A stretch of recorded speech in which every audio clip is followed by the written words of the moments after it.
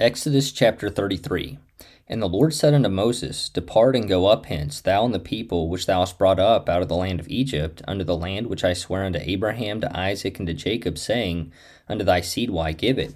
And I will send an angel before thee, and I will drive out the Canaanite, the Amorite, and the Hittite, and the Perizzite, the Hivite, and the Jebusite, unto a land flowing with milk and honey. For I will not go up in the midst of thee, for thou art a stiff-necked people, lest I consume thee in the way. And when the people heard these evil tidings, they mourned, and no man did put on him his ornaments. For the Lord had said unto Moses, Say unto the children of Israel, Ye are a stiff-necked people. I will come up into the midst of thee in a moment, and consume thee. Therefore now put off thy ornaments from thee, that I may know what to do unto thee.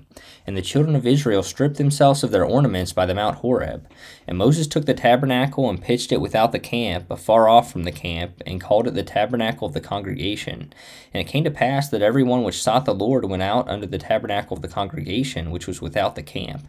And it came to pass, when Moses went out unto the tabernacle, that all the people rose up, and stood every man at his tent door, and looked after Moses, until he was gone into the tabernacle. And it came to pass, as Moses entered into the tabernacle, the cloudy pillar descended, and stood at the door of the tabernacle, and the Lord talked with Moses. And all the people saw the cloudy pillar stand at the tabernacle door.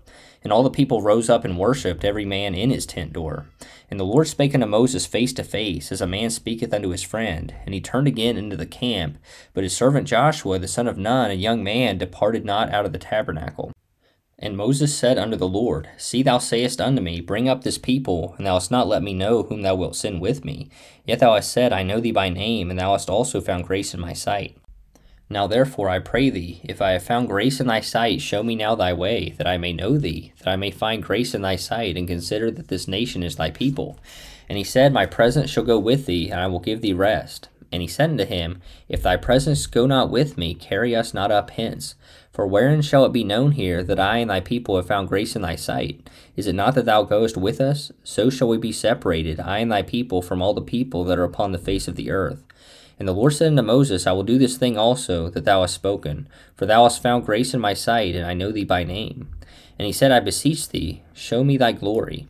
And he said, I will make all my goodness pass before thee, and I will proclaim the name of the Lord before thee, and will be gracious to whom I will be gracious, and will show mercy on whom I will show mercy. And he said, Thou canst not see my face, for there shall no man see me and live. And the Lord said, Behold, there is a place by me, and thou shalt stand upon a rock. And it shall come to pass, while my glory passeth by, that I will put thee in a cleft of the rock, and will cover thee with my hand while I pass by. And I will take away mine hand, and thou shalt see my back parts, but my face shall not be seen.